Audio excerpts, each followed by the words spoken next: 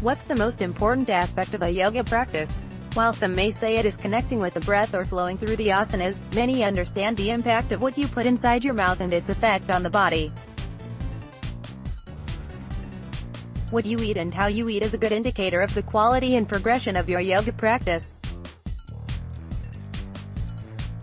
Nourishment of the body is paramount to nourishment of one's mind and spirit, so take care of your body first, and the rest will follow. Not sure how your lifestyle and dietary choices align with yoga? Try this quiz to find out if you're a Yogic diet master, on the path to improvement, or if you need some support along the way. What's the first thing you reach for in the morning? When you eat?